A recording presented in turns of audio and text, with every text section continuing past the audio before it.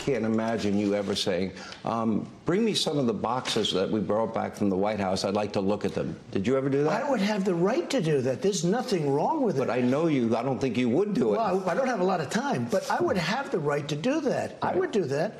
There'd be nothing let me wrong. move on. Remember this. Yeah. This is the Presidential Records Act.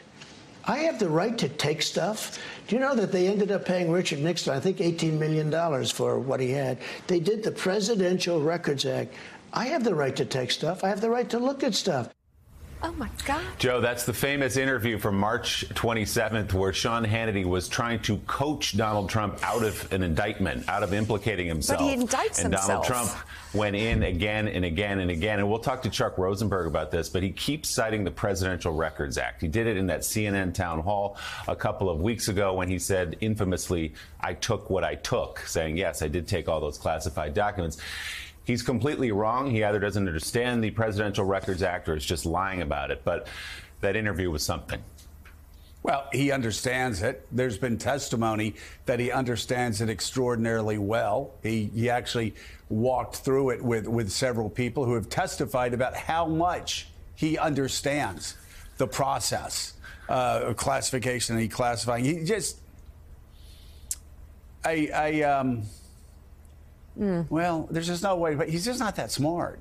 He's really not. I mean, if he's a fascist, he's like a Hogan's Heroes, like a guard type of fascist. He's just not that smart. I mean, the thing is, the guy says George Conway, like Sean Hannity is saying, I know you wouldn't commit a crime. I can commit a crime if I want to. Okay, but Mr. President, I know you wouldn't commit this crime. I can commit that crime if I want to. Aye. Sean Hannity says, okay, let's move on.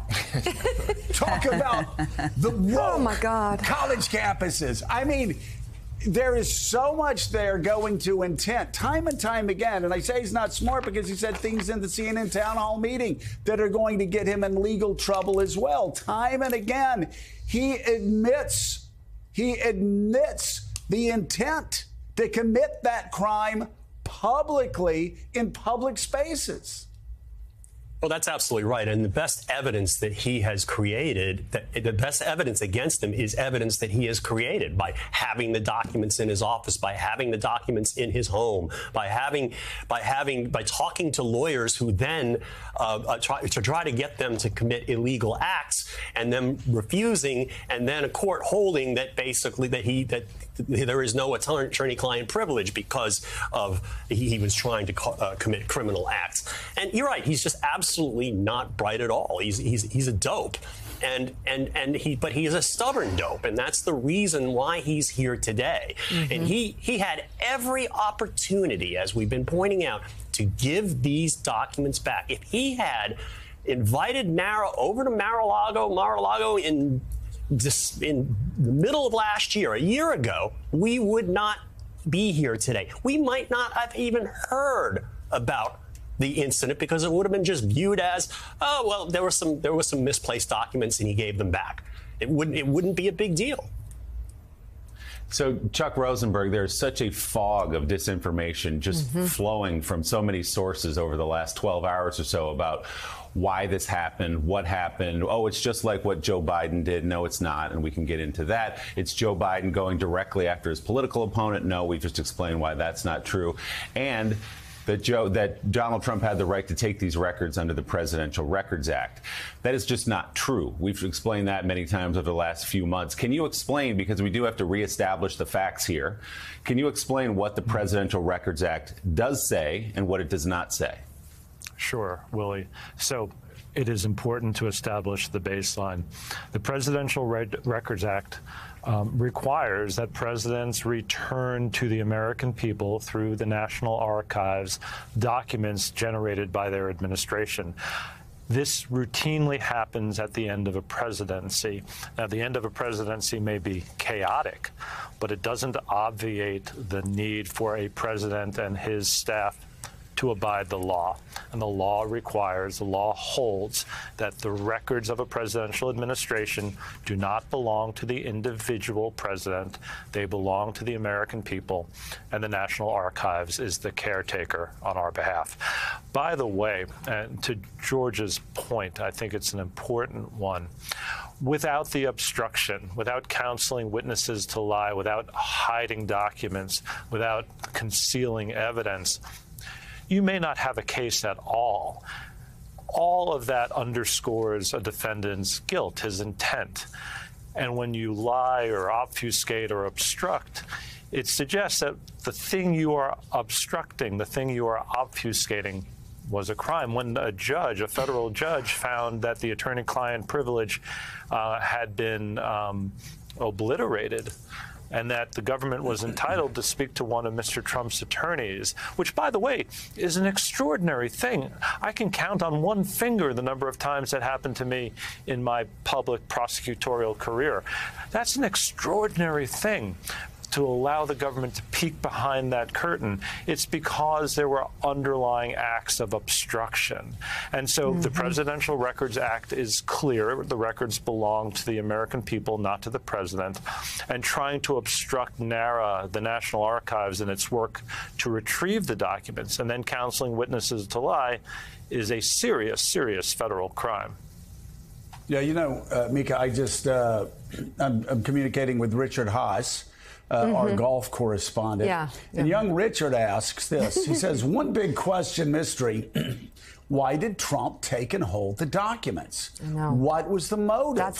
Why would he do that? Why? The answer goes back to the first thing we said, is he's a dope, right?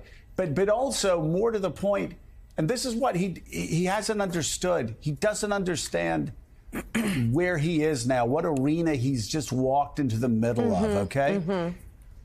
He thought they were his, and he thought that nobody could tell him they weren't his. And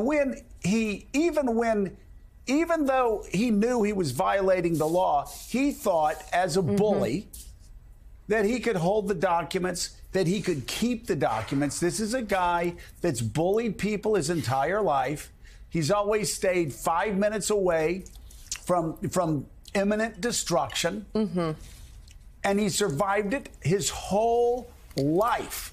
And so he thinks this is just like fighting the New York Post, leaking documents to the New York Post about how he's great having sex. He thinks this is leaking to the Daily News, changing his name so they could say, oh, that Donald Trump is a man about town. And what name did he use to be that publicist? John Miller. John Miller.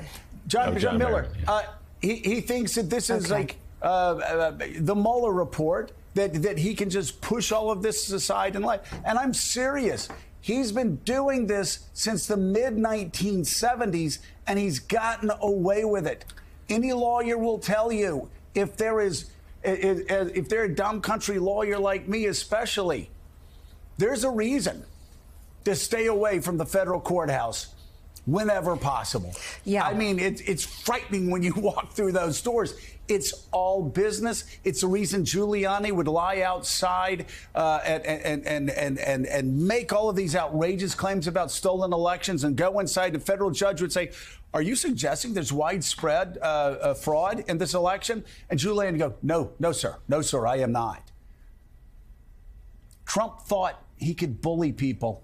He's now going to find out, and he's going to be delivered the harshest lesson of his life, that you can't bully federal judges. You can't bully the feds themselves. And he's going to pay for this. He may pay for it with his liberty unless he cops a deal. He's going to have to plea, or I'm predicting he's going to get charged and very likely will spend time in jail. So I want to